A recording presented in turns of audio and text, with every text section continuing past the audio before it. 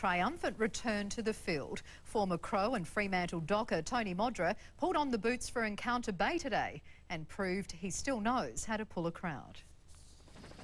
It wasn't quite Football Park or Subiaco, but the Victor Harbour Oval was as fine a field as any for the comeback of Tony Modra. Strutting out onto the ground with Encounter Bay in their first game of the season against Maiponga, Modra headed straight for the goal square in his treasured number 6. And it wasn't too long before he started taking the trademark screamers and sinking the boot into the other side. Yes.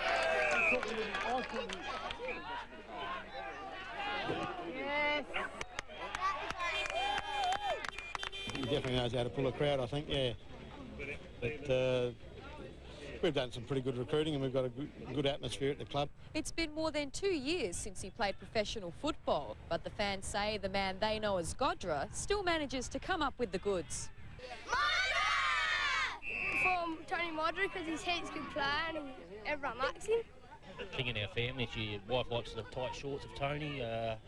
How do you rate those tight shorts? Pretty good. Pretty good. Very good. Yeah. And if he doesn't pull up too sore from today's heroics, he's expected to rejoin the ranks against Wollonga next weekend. First game for a while. It took a while to get my second breath, but nah, it's good to be back out here. Bring back any memories? Oh, Goalie stunt. Not really. It's just good to get out there playing again. Caroline Kelly, 7 News. See you later. Still looking good, isn't he, Bruce? He certainly is. And they won by... They did win by 17 goals 12 in Encounter Bay. They beat Maiponga 12 goals 6. Mods kicked 6 goals 4. Not bad at all. And you're a big Modra fan? Oh, I wouldn't say big, but a bit more Matty Primus, aren't you? I am, I must admit. Good to see him back out there playing. Also great for Victor Harbour football too.